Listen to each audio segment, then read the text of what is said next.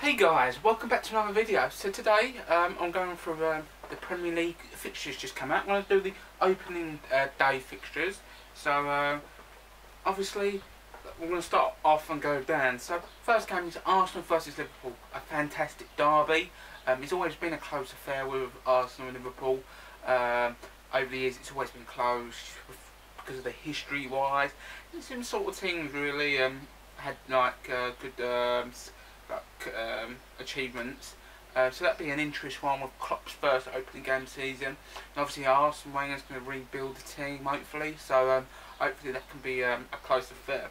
Next game is Jose Mourinho's first game in charge of Man United, a league game in charge of Man United, which is away to Bournemouth, which is a tricky game. Bournemouth was there the last game of the season, if you remember, at Man United. And yeah, Bournemouth won 2-1 or 2-0 there with a Stanislas free kick. So that'd be a tricky game. Bournemouth pushing on, hopefully can make themselves a base Premier League side, so they're doing really well. Next game is promoted Burnley at home against Swansea.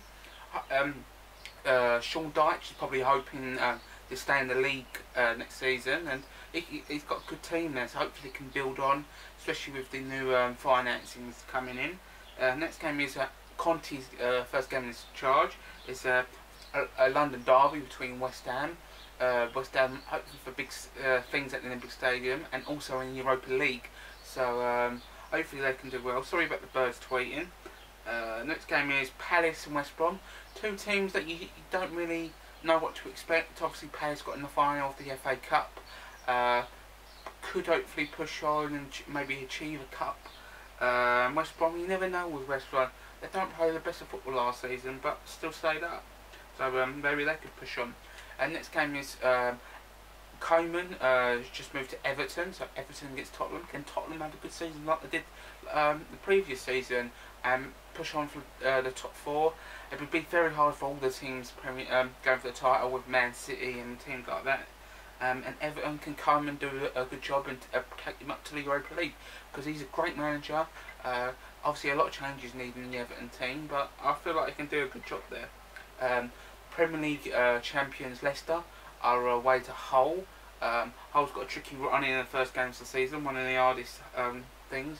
Can Leicester keep them going, you know, not stop, keep them going? Can they keep hold of the players, really?